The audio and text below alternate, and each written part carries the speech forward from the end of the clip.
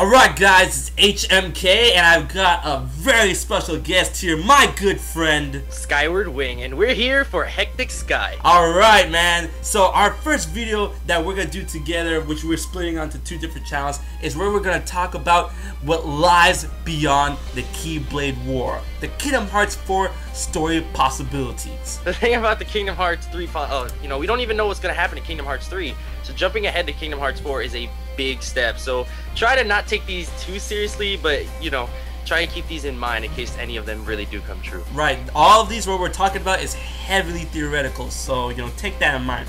The first thing I like to talk about with my good friend Sky, the great possibility of a new enemy coming into contact with the Kingdom Hearts cast, and that is the Extremis Purifier Saga. Now think about this. At the end of Kingdom Hearts 3, the opposition has always been darkness. We've always been going against people of the darkness, abusing the darkness. Now let's say if Xehanort and his 13 Seekers of Darkness were to fall in battle, a new enemy could arise, don't you think?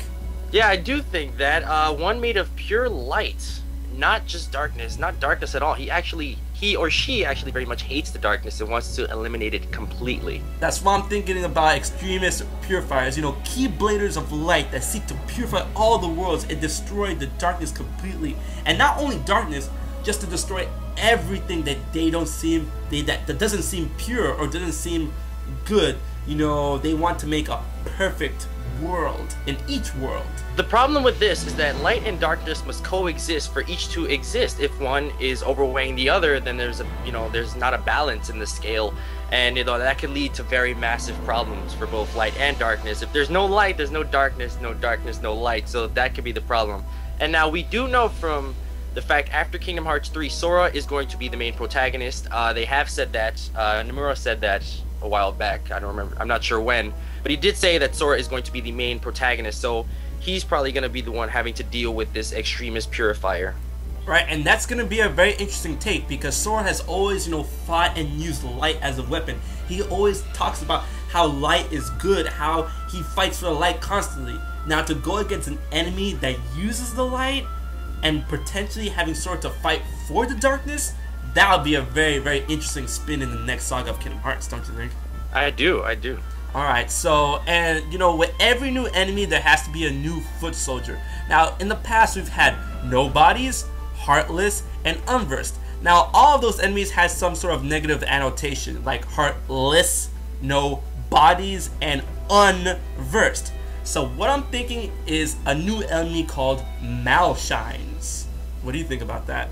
Malshines? I wonder why you came up with that one. Malshines. Right. Why came up with that is Mal usually comes from the word malevolent or bad, and Mal is Spanish for bad. So let's take bad light or bad energy, and that's why I would come up with some things that are malevolent embodiments of light. Interesting. Very yeah, I would like to see that and how they would like to go against these. Are these adorable creatures? Are these like very evil looking like creatures, if that makes any sense? Sora's gonna end up fighting like pixies or fairies and stuff like that. It'll be very interesting if they start off all cute and stuff, and then Sora's like, "Aww," and he goes up to one and turns into this nasty looking bug shit. And I'm like, damn. that would be fun. Damn, yo, put that in a notebook, somebody. Alright. Okay, so moving on. Our next theory on what could happen after Kingdom Hearts 3 is the Ventus saga.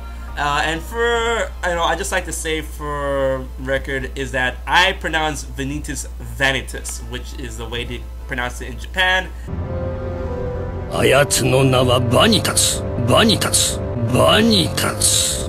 So if you guys are going to continue to get pissed off about pronunciation, whatever. How do you pronounce it? I say Ventus. I never played any of the Final Mix or Japanese games, so I just listened to the English dub. So Ventus has always been that way, yeah. So. Alright, so you say Ventus, I say Vanitas. Tomato, tomato, whatever. Let's go.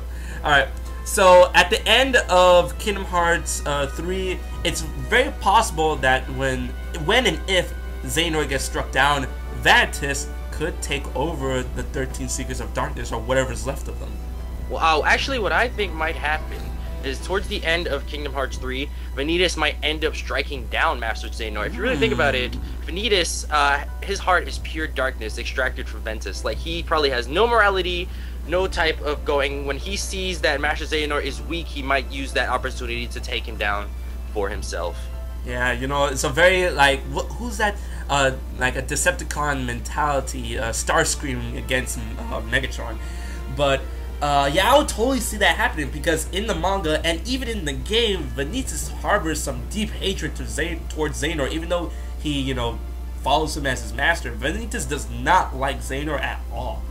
So, but it's very likely, if Ventus were to take over Xehanort's army, it's because, you know, throughout the game and in the manga, he has this sense of fulfillment that he has to carry out, and it seems himself that he was mesmerized by the Keyblade War in Birth by Sleep.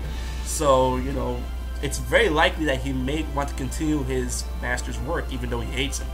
Considering he has been probably the only person to actually own the Xehanort throughout the entire series, the one that will open Kingdom Hearts, Xehanort hasn't touched it at all. Right. It's always been Ventus, so he might end up taking him down with that, like the power of Kingdom Hearts and the X-Blade. Considering he is to wield it, and we don't know what happened to Ventus. Apparently he was destroyed, but at the same time, so was Ventus. So when Ventus wakes up, so does Ventus. So we'll see how that plays out in Kingdom Hearts 3. It's very possible, and they did hint it in Dream Drop Distance, where young Xehanort told Sora that he's not even the prisoner, you know, even though he has someone imprisoned in his heart, and he's not the prisoner. Ventus was standing next to young Xehanort, so it's very possible that young Xehanort may have either taken Ventus from the past before he was destroyed, since he likes to time travel and all that jazz, or like you said, Ventus wakes up along with Ventus, which is a very, very, you know, dark thing to think of. That's the whole thing. When they alright, the Kingdom Hearts story has always been kind of confusing, but as soon as they added time travel, I was just like, oh my god. I was lost. Right, I totally feel when they explain their way of time travel, I'm like, what? No. So all the plot holes, right? Every single one. So we know that Kingdom Hearts 3, Tetsuya Nomura and Mayor, you know, writers, developers said that all the questions in the past would be answered in Kingdom Hearts 3, and I'm good with that, you know. But everyone's like, well, if they have more questions, as long as they're questions and mysteries that go forward and not go back, I am good with that. So yeah, like the only question I want to have at the end of Kingdom Hearts 3 is what happens next. Exactly. That's all I wanted. And I am just so hyped for this. I can't. The teasing. It's gonna be some sort of hardcore teasing at the end of the game. Soon. It's we'll probably see more of it at E3, so I'm looking forward to that. Oh yeah, I'm looking forward to that. I mean, we got some stuff. We got a little bit of stuff from Famitsu and Jump Festa not too long ago, but I'm really looking forward to Kingdom Hearts 3 at E3 2014. So thank you guys for joining us on our takes of, you know, what can happen beyond the Keyblade War. And if you want more takes on this, go check out Skyward Wing's channel, because we're gonna have another video of more takes on what can happen after the Keyblade War, what can happen in Kingdom Hearts 4.